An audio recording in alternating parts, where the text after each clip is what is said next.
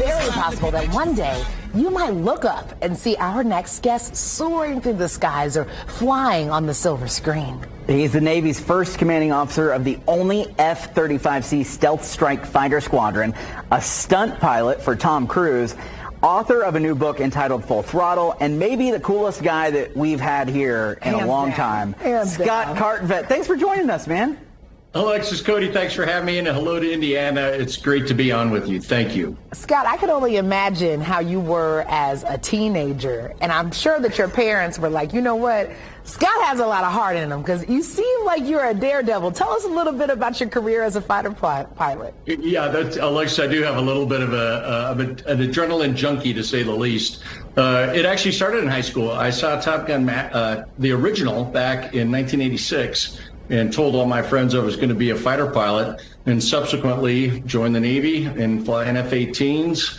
Got to fly with the Blue Angels, and I hope we get a chance to chat about that. 5 combat tours, and then 33 years later, which is really the reason I wrote the book, I was able to fly as a stunt pilot in Maverick. So that full circle journey for me is what I talk about. Wow. All right, that's a movie that literally people are saying saved the box office, and you were a massive part of that. What was your experience like working with Tom Cruise on Top Gun Maverick, and then also the new Mission Impossible movie too, right?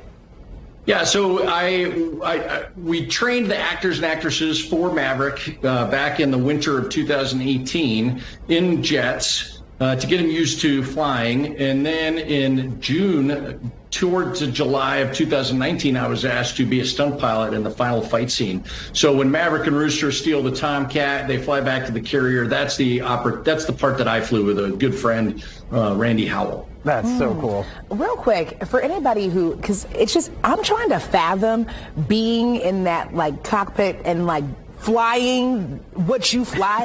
What does it feel like? Okay, so is it really snug? Like, kind of walk us through what the experience is like.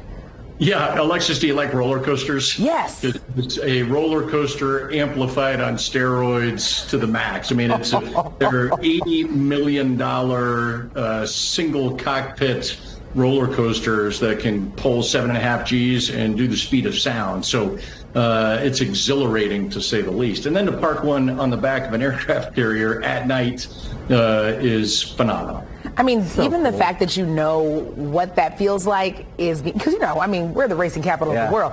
People here like to go very fast. It just doesn't happen to always be in the air like with yourself. So talk to us about your new book, Full Throttle. What about this book really makes you feel like, man, people need to hear this? I got asked a lot, Scott, how did you get the opportunity to do the things that you have done? And I hadn't really thought about it because I was just busy doing them.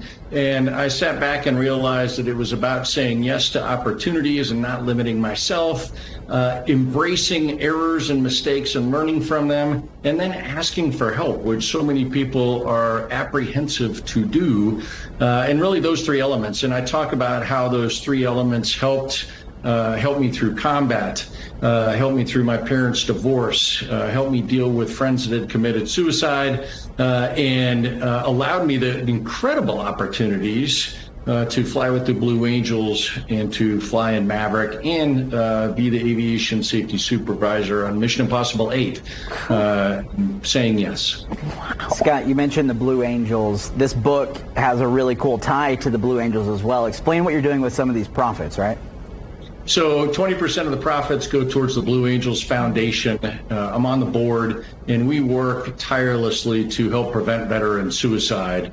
And so I didn't do it for me. I've had an incredible life and continue to do so, but there's so many veterans who need our help, and they need the funding to do it. And so the proceeds of this book and the good fortune that I have experienced in the military will go to help those veterans that need the help. We love seeing people do things that are bigger than themselves. Scott, my man, you might just be the coolest dude around. Don't let anybody tell you anything different. You are always a guest. It was welcome. me, but now it's you, Scott. I mean, so I guess it wasn't him, Scott. It wasn't him. It's now you. Hey, for more info on this interview, fly on over to allindiana.tv. Scott, thank you.